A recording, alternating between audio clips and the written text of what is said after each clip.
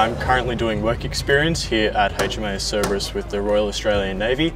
I'm doing exercises, PT sessions, learning how to fight fires and stuff like that.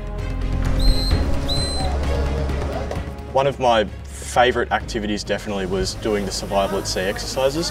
So they put us in two different simulators, one to fight fires and the other to plug holes in a leaking ship.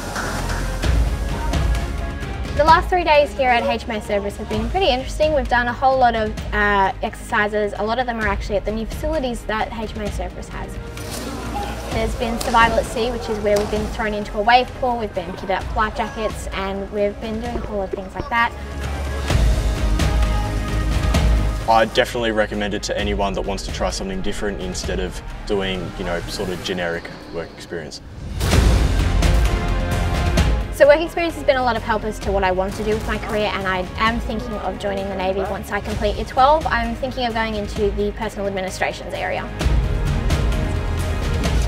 Am I considering the Navy as a future career? Absolutely, without a doubt.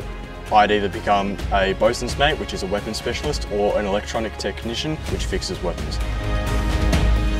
To any student that is planning on joining the military, I would definitely recommend the Defence Work Experience program. It gives such a great insight as to life in the military.